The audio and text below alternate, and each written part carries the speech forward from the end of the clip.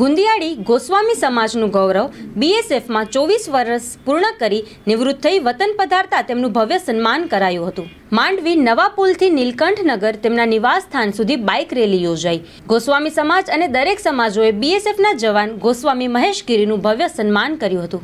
આજે મહેશગીરી શંભુગીરી ગોસ્વામી ગુંદિયાળીનું ગૌરવ કે જેમણે 24 વર્ષ સુધી બીએસએફમાં ફરજ બજાવી અને માદરે વતન પોતાનું ગામ ગુંદિયાળી મધ્ય જ્યારે પધાર્યા છે ત્યારે ગુંદિયાળી ગ્રામ પંચાયત વતી ગ્રામજનો વતી હું એમનું હાર્દિક સ્વાગત કરું છું।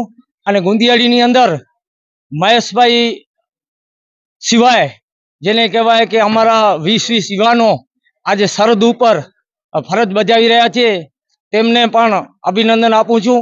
અને મહેશભાઈના માતુશ્રી કે જેણે સૌપ્રથમ તો મારા ભાઈ શ્રી મહેશભાઈ ગોસ્વામી જેઓ આજે દેશ સેવાની અંદર પોતાની કારકિર્દીના 24 વર્ષ ફરજ નિભાવી અને દેશ સેવા કરી અને જ્યારે પરત ફર્યા છે તો હું એમને અને એમના પરિવારને ખૂબ ખૂબ અભિનંદન આપું છું। દેશ સેવા કરવી એ ખરેખર લાભો છે, બધાના નસીબમાં નથી હોતો।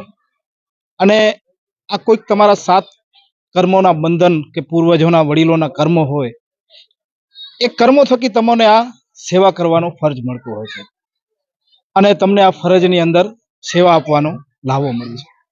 એ લાભો આજ મહેશભાઈને મળ્યો છે।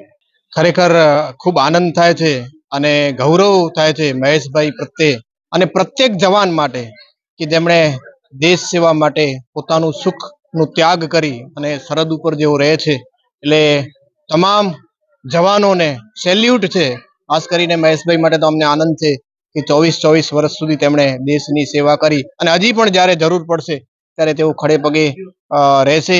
સાથે સાથે હું એ પણ યાદ દેવડાવીશ કે એમની સાથે એમના પ્રેરણા સ્ત્રોત એમનું કુટુંબ, એમની પત્ની, એમની માતા એમને પ્રેરણા આપી। કારણ કે જ્યારે ઘરનો મોભી એ અમે બધા નિરાંતની ઊંઘ લઈએ અને આપ બધા દેશ ઉપર પોતાનું જીવના જોખમે સેવા આપી રહ્યા હો અને આજે આપનો જ્યારે નિવૃત્તિનો સમય આવ્યો, આજે દિવાળી જેવો માહોલ જોવા મળ્યો માંડવી શહેરની અંદર। આજે દરેક સમાજોએ આપનું જે સન્માન કર્યું, ગૌરવની લાગણી અનુભવી। આજે બધેને આમ ચહેરા ઉપર લાગણી હતી અને ભાવ વિભોર દ્રશ્યો પણ જોવા મળ્યા। બધાને ગૌરવ થાય સેના ઉપર અને આપ બધા જવાનો એમાં 1 મહિના કોઈ પણ બીએસએફ કેમ્પમાં, ભુજ કેમ્પમાં પણ ટ્રેનિંગ કરી શકે છે 1 મહિનાની અને એને સર્ટિફિકેટ વગેરે આપવામાં આવશે તો આગળ ભરતી થવામાં એને કામ આવશે। 24 વર્ષની કામગીરી દરમિયાન કોઈ યાદગાર પ્રસંગ? યાદગાર પ્રસંગ તો હું નહીં કહી શકું, ઘણા છે યાદગાર પ્રસંગ, પણ અત્યારે આ ચીજ છે થોડીક સિક્રેટ રાખવી જોઈએ। આ ફોજનું છે બધું, તો ફોજના હિસાબે અમારે સિક્રેટ રાખવું પડે। ધન્યવાદ, આભાર, જય Hind. ESG EV solution private limited electric ચલાવો LED ટીવી લઈ જાઓ। અમારા માનીતા ગ્રાહક માટે લઈને આવી રહ્યા છીએ ખરીદી ઇલેક્ટ્રિક રાઇડ અને કોસ્બાઇક ઝીપ લોડર પર LED ટીવી ફ્રી। ખરીદો ઇલેક્ટ્રિક રાઇડ અને કોસ્બાઇક ઝીપ, લોનની સુવિધા પણ ઉપલબ્ધ છે।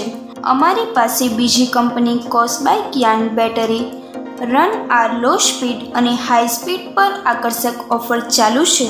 લો સ્પીડ તથા હાઈ સ્પીડ મોડેલ ઉપર સરકાર દ્વારા સબસિડી આપવામાં આવે છે।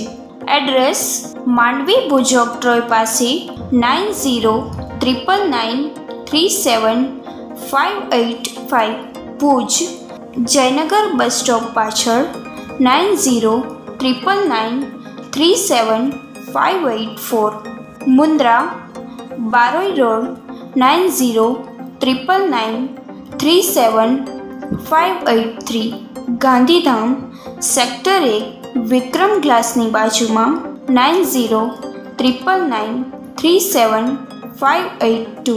આજે મહેશગીરી શંભુગીરી ગોસ્વામી ગુંદિયાળીનું ગૌરવ કે જેમણે 24 વર્ષ સુધી બીએસએફમાં ફરજ બજાવી અને માદરે વતન પોતાનું ગામ ગુંદિયાળી મધ્ય જ્યારે પધાર્યા છે ત્યારે ગુંદિયાળી ગ્રામ પંચાયત વતી ગ્રામજનો વતી હું એમનું હાર્દિક સ્વાગત કરું છું।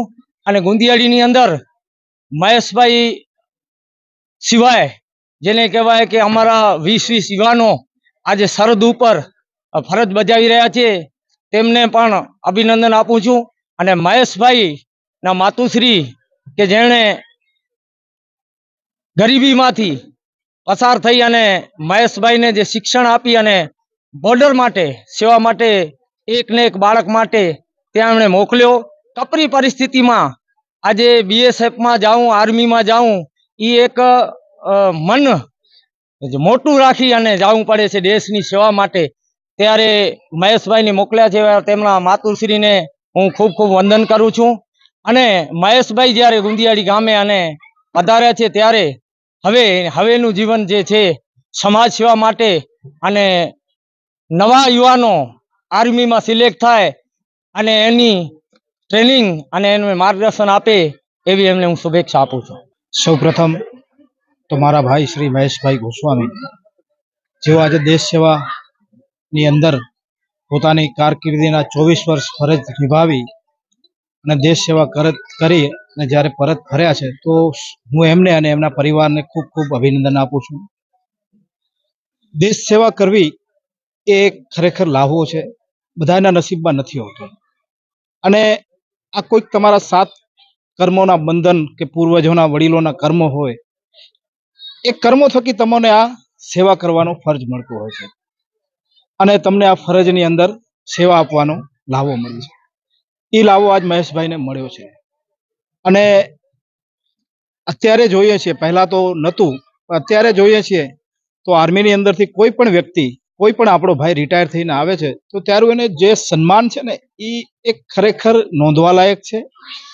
આનાથી આપણી જે યુવા પેઢી, નાના બાળકો છે એ જોઈને પણ પ્રેરાશે કે નહીં, આ સર્વિસ છે ને કંઈક છે, એ દેશ માટેની છે. તો ખરેખર આના માટે હજી પણ વધુ સારું એવું કરીએ કે જે 14 વર્ષ, એમની કંઈક 15 વર્ષની સેવા નિવૃત્તિનું હોય છે, જ્યારે મહેશભાઈ તો 24 વર્ષ કરીને આવ્યા છે. તો ચોક્કસ આપણે એમને આ રીતે વધાવવા જોઈએ અને આપણે આ રીતે એ લોકોનું સન્માન જાળવવું જોઈએ અને પ્રોત્સાહિત કરવા જોઈએ. તો ખરેખર મહેશભાઈના પરિવારને પણ હું અભિનંદન આપું છું કે આપણે જે આ 24 વર્ષ સુધી એ સેવામાં હતા અને આપે જે એમને સપોર્ટ કર્યો છે અને એના થકી એ પોતાની સર્વિસ આ સારી રીતે પૂર્ણ કરી છે, તો હું ધન્યવાદ માનું છું.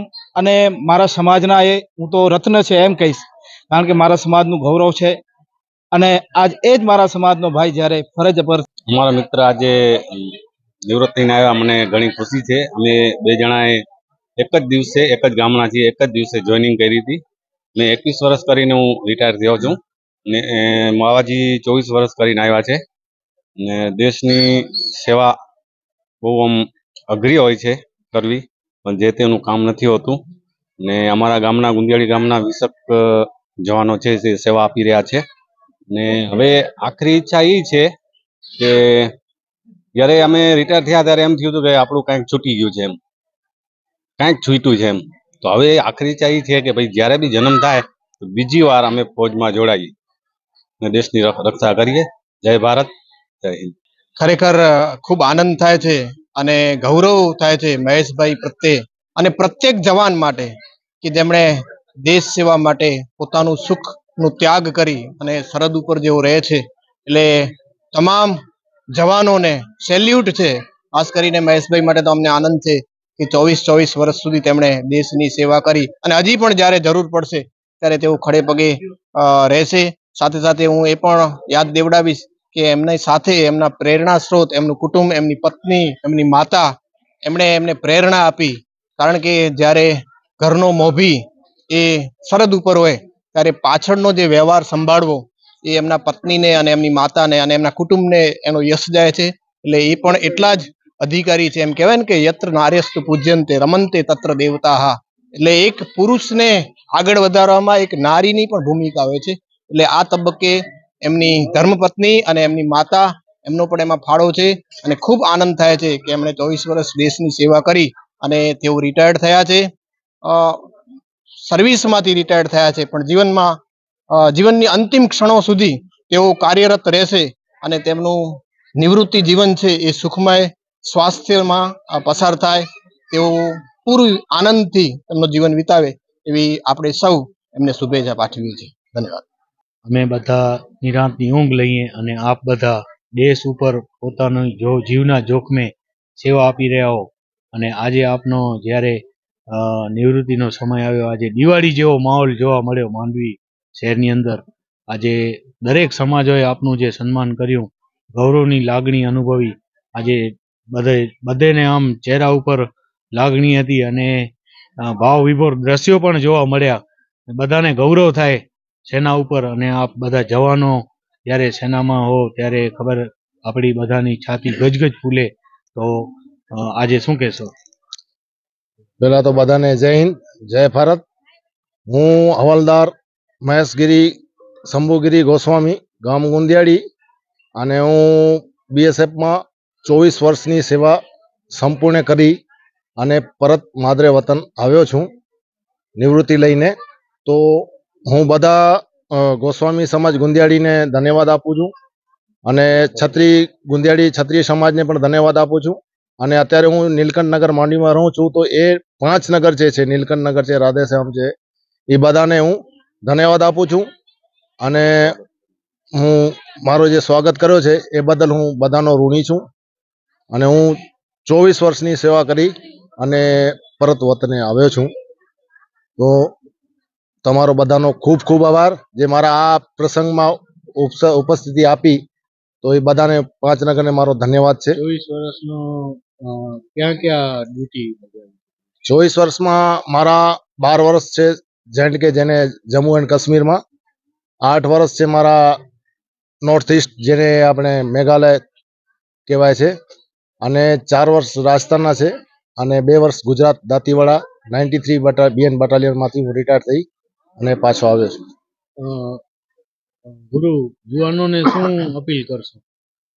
હું યુવાનોને નમ્ર નિવેદન કરું છું કે બધા પોતાના હિંમતથી આર્મીમાં, બીએસએફમાં, સીઆઈએસએફમાં, એસએસબીમાં જોઈન કરી શકે છે. અને અત્યારે બીએસએફમાં 1 મહિનાની ટ્રેનિંગ ચાલે છે જે ફ્રી છે. જે 1 મહિનાની ટ્રેનિંગ કરીને ફ્રી છે. એમાં જમવાનું, રહેવાનું બધી સુવિધા છે. 1 મહિના બીએસએફ ટ્રેનિંગ આપે છે. અને જે રોજગાર કચેરીથી પોતાનું નામ સિલેક્ટ કરવું પડશે. તો એમાં 1 મહિના કોઈ પણ બીએસએફ કેમ્પમાં, ભુજ કેમ્પમાં પણ ટ્રેનિંગ કરી શકે છે 1 મહિનાની. અને એને સર્ટિફિકેટ વગેરે આપવામાં આવશે તો આગળ ભરતી થવામાં એને કામ આવશે. 24 વર્ષની કામગીરી દરમિયાન કોઈ યાદગાર પ્રસંગ? યાદગાર પ્રસંગ તો હું નહીં કહી શકું, ઘણા છે યાદગાર પ્રસંગ, પણ અત્યારે આ ચીજ છે થોડીક સિક્રેટ રાખવી જોઈએ. આ ફોજનું છે બધું, તો ફોજના હિસાબે અમારે સિક્રેટ રાખવું પડે. ધન્યવાદ, આભાર, જય હિન્દ.